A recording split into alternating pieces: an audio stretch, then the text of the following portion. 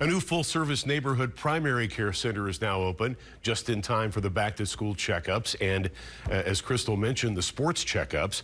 Village Medical on Cliff Shadows Parkway near Cheyenne and the 215. They're offering $39 sports physicals for school-age children and teenagers. However, remember this, you need to pay cash. The staff held an open house last night to introduce the new center to the community. So our Village Medical clinics are so critical for Nevada because access to care has been an issue for this community. Patients have not been able to get in when they've needed health care. And not only do we need to be here for patients when they're not feeling well, but we also need to be here when they are feeling well so we can help our patients live their healthiest life and develop a personalized care plan that fits exactly what they need.